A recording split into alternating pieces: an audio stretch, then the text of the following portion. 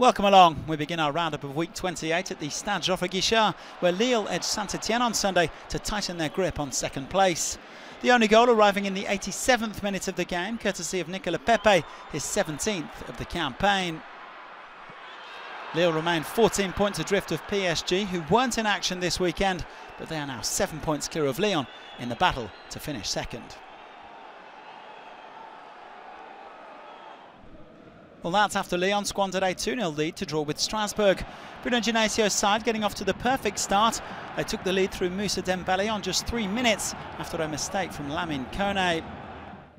The unfortunate Kone then conceded a penalty early in the second half as he brought down Houssem Aouar.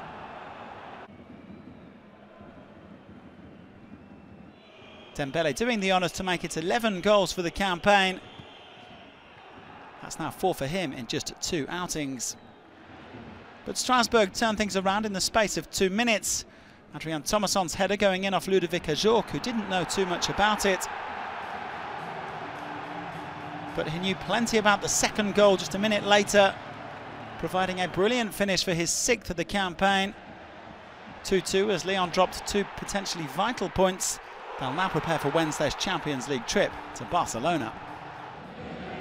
Marseille close to within just 3 points of Lyon as they ground out a 1-0 win over Nice.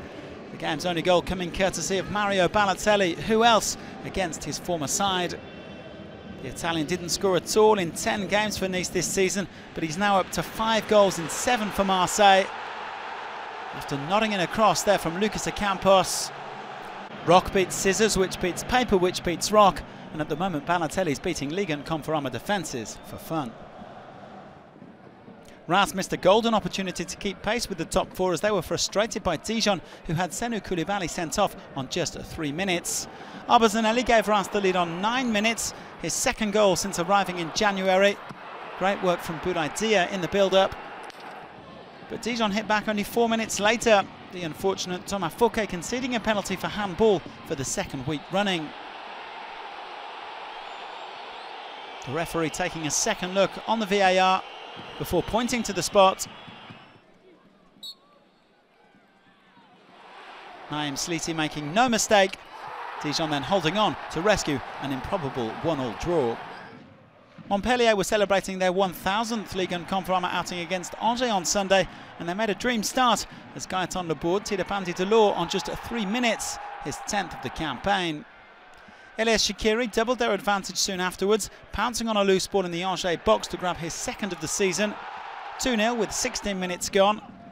Funnily enough, it wasn't until they were down to 10 men that Angers finally hit back. After Matteo Pavlovic's dismissal, substitute Angelo Fulgini finished off a slick team move. Fulgini then slipped a glorious ball through to Stefan Bauerken in the 91st minute as Party Poopers Angers rescued a point. 2-2, the final score. 3 days after their superb Europa League win over Arsenal, Rennes claimed another 3-1 victory, this time at the expense of Caen, though it was the visitors who went ahead on 20 minutes. Casimir Ninga opening the scoring for the 2nd week running after his strike against PSG last Saturday.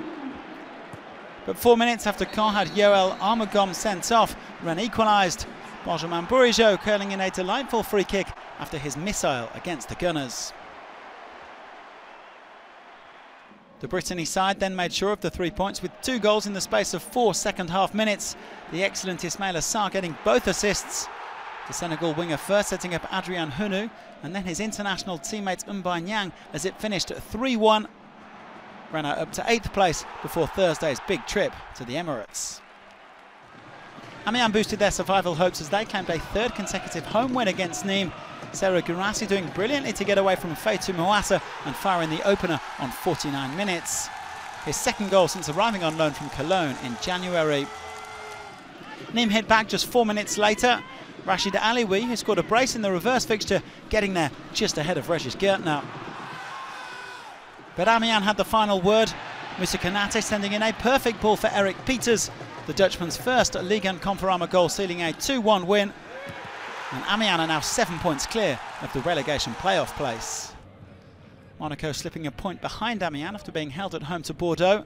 Radamel Falcao marked his 100th Ligue and Conforama appearance with a 62nd goal in the French top flight, giving Monaco the lead on 48 minutes. But the Colombian then conceded a penalty just after the hour after he was adjudged to have handled in the area. Jimmy Briand converting as the Girondins, with future boss Paulo Sousa looking on, rescued a 1-1 draw. Toulouse finally claimed their first home win since August the 25th as they overcame 10-man Guingamp at the stadium. Yaya Sanogo getting the only goal of the game on 20 minutes after a neat 1-2 with Manuel Garcia. The former Arsenal man with his third of the campaign as Toulouse moved 10 points clear of the relegation playoff place.